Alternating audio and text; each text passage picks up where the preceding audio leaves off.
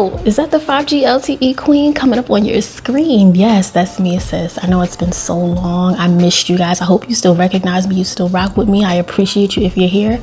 But let's get into it. So I wanted to give you a very textured look using CurlsCurls seamless clip-ins. You guys see how thin the weft is? This is a huge step up for them because, again, clip-ins can be a little bit bulky, and these are like undetectable. And so one of the first steps that I wanted to do was co-wash the clip-ins, one, to remove any shed hairs, but to also, you know, really get the true definition of the curl pattern, because when you first get it, it's super tight, so you want those coils and curls to relax.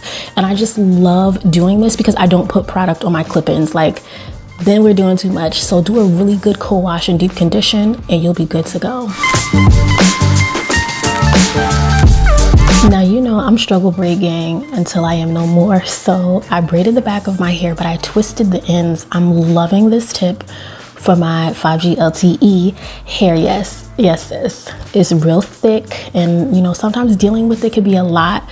But again, I'm always going to be protective. So I just like took the ends of my hair. I kind of like, you know, crocheted them or used a latch hook to pull them through the base of the cornrow. And as for the front, sis, I took out like a little bit of hair, just a little bit. And I'm using my edge booster. And I'm going to make about 3 braids. Okay, that's all I have strength for. That's all I have time for.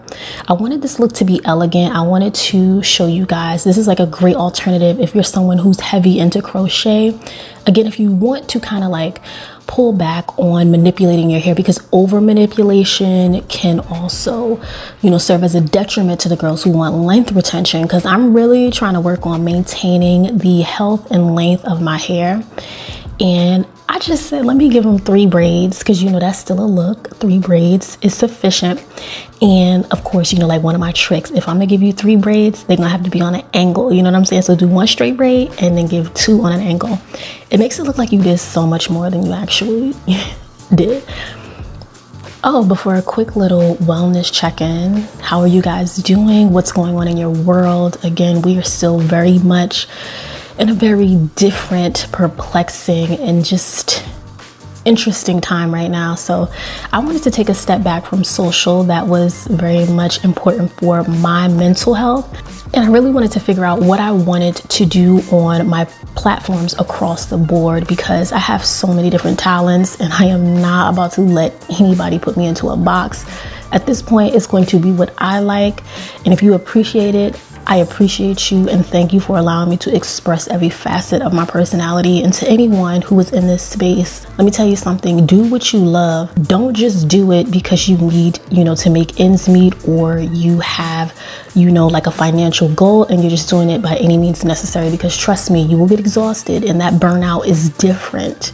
Okay, I see a lot of beautiful faces returning back to YouTube after a hiatus, and I really just love to see Black women reclaiming their time and taking their time and resting. I'm not going to give you that hustle grind mentality or promote that type of way of life, because one thing I'm going to do is go lay down.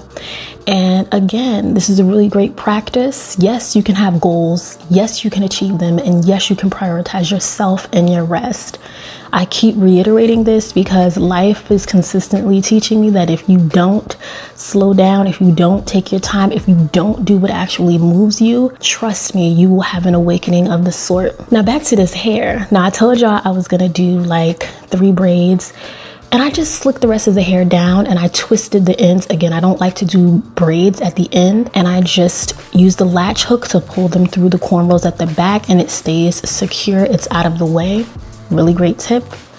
And of course, you just sat a scarf for a little bit, you know, just to set the hair. Because again, 4C, 4Z, 5G, LTE hair, we're different. It hits different. So just, and it's hot outside. Don't play. So with the seamless clip-ins, you guys can see they're very thin at the top where the start of the weft is. And this is the clip-in with 5 clips, really long. And again, you can trim this down if you want to customize it to fit your particular style. I opted to use all of the clip-ins.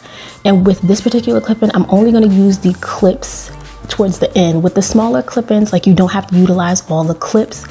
but if you get to like the 4 clip or the 5 clip, it is a little bit better to utilize more of the clips. But again, shorter wefts go towards the nape, and as you move towards the crown, you're just going to use the wider weft or longer weft. But as you move to the crown of the head, you want to utilize the longer wefts because again, it spans further across the head and it just works out. But think, if I were to do crochet with this, you know how long it would take me?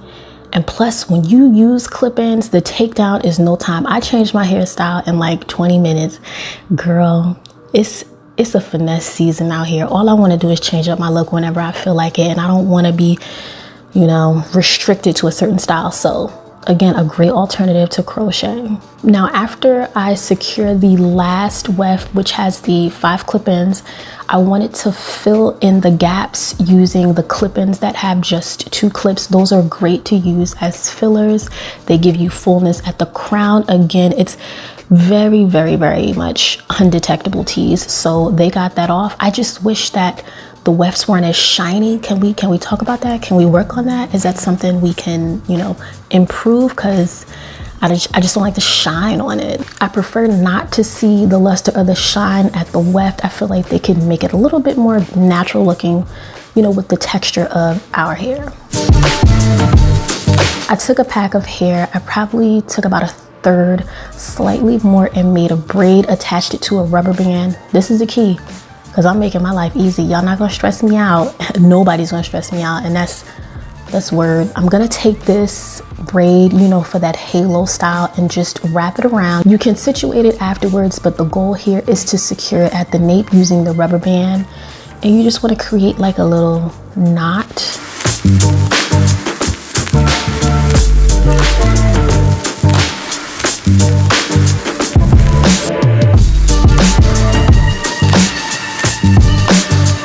Oh, and another thing, one thing you can expect on this channel, we're going to be highlighting a lot of different Black women within this space. So this is the Felicia Leatherwood brush.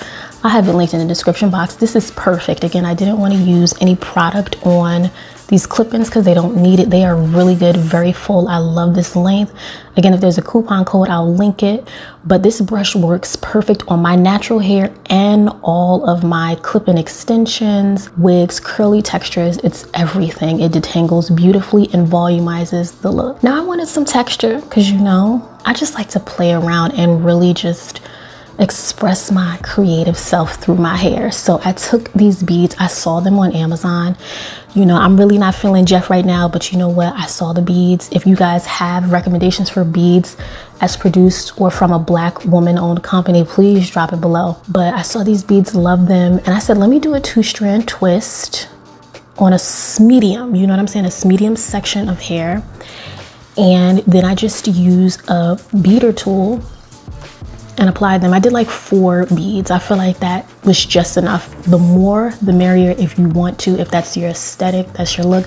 Oh, my bad. I know a lot of the girls are using the word aesthetic, and typically it's not always right. No shade. We just gotta buckle down. And also, I've been spending a lot of time reading, trying to educate myself, getting into discussions with people who know so much more than me and challenging my way of thinking. Like, this is what growing looks like. Sometimes it's super uncomfortable. Sometimes you have to remove yourself, and that's exactly what I did, because I know that what I have to offer is not just confined to hair, and I'm going to be amplifying my voice and the voices of other women who, you know, lend to the change, the evolution, the growth that I want to see reflected all over the community that I'm building. So y'all better get prepared. Because, honey, nobody gonna stress me out about these hair tutorials, okay? You know what I'm saying? I'll be coming with another video, probably sharing more of where I'm at and just why I had to take a little bit of a hiatus. Because when you get a bit more mature, you open your mind, you have discernment and clarity, things you just see life, you see the world differently.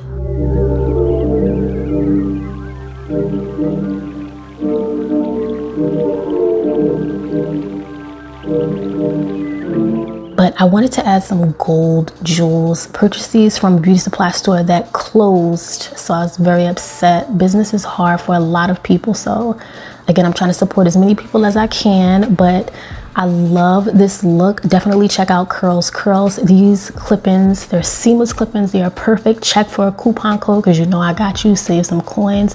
But yes, if you do this style, please give this video a thumbs up. Kiki with me in the comments and share with your homeboys and your homegirls. And I hope to see you in the next one.